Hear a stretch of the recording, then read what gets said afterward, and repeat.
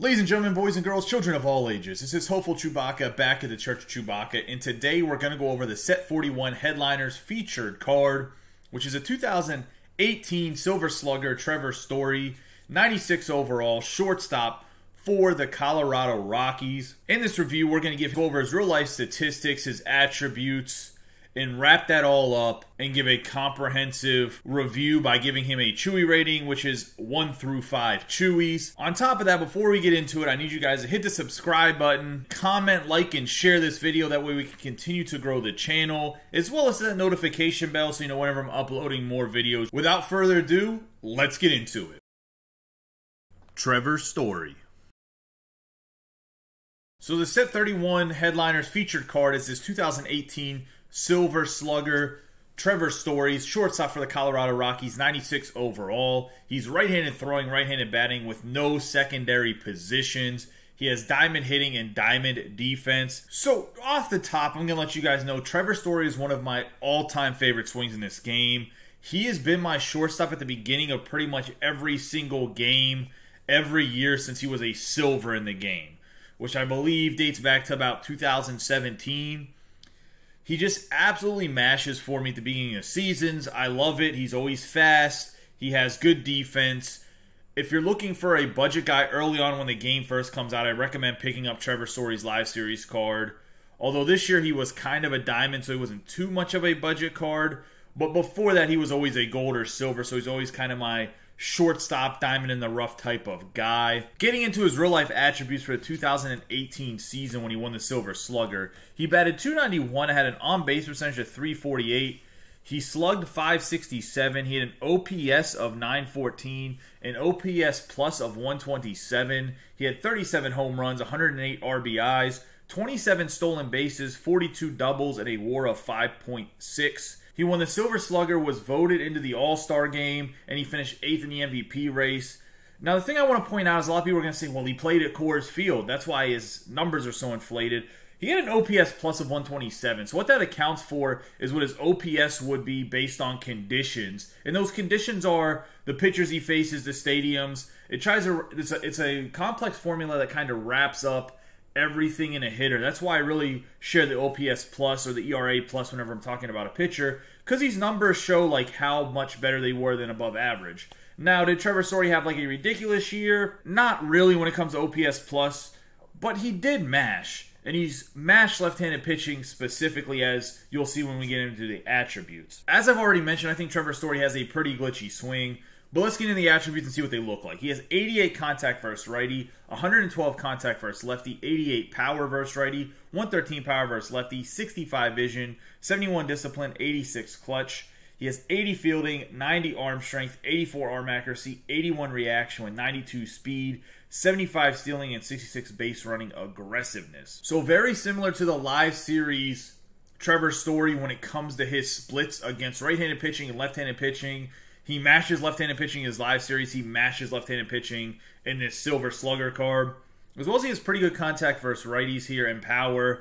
The biggest downside to Trevor Story is he strikes out a lot in real life. Therefore, his vision is going to be bad at the 65 vision. That's very low for a high-end card. It's really going to affect his Chewie rating here because with low vision equals small PCI, even with pretty good contact. Now, the glitchier swing, if you do connect, he's going to probably hit the ball for a lot of power. He seems to generate a lot of fly balls compared to ground balls. He is very fast. He has a lot of range at shortstop. Does he have the best fielding? Not really at 80, but he does have good arm strength at 90 arm strength.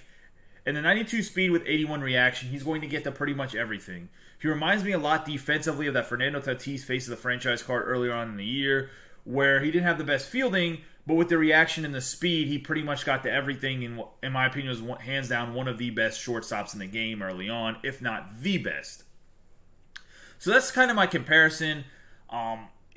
This card will be pretty good if you're okay with a smaller PCI, but that's a concern for the general population of the game. Obviously, if you're an elite player, it doesn't really matter what the PCI is. You're pretty much putting the ball in the center of it anyways, and therefore the vision is not as big of a factor. Let's look at his quirks. His quirks are hitting machine, bomber, cannon, sniper, speedster, thief, and pressure cooker. So when you're looking at his quirks, he has hitting machine and bomber. Obviously, with the low vision and discipline, he's not going to have Walker or 20/20 vision. As for the Cannon Sniper Speedster Thief, this just shows how good of a defensive player he could be and that he's very fast. And I think that's important for your shortstops. You want guys with a lot of range. Now, I'm a little bit biased about Trevor's story, but I'm going to be unbiased here in my opinion of his Chewie rating, as I typically am. You guys who've watched enough of these videos know that I rate the card on what the card is, not on what I feel about the card. It's just my personal opinion, essentially, of how the attributes line up, at what point in the game we are, and kind of what position they play.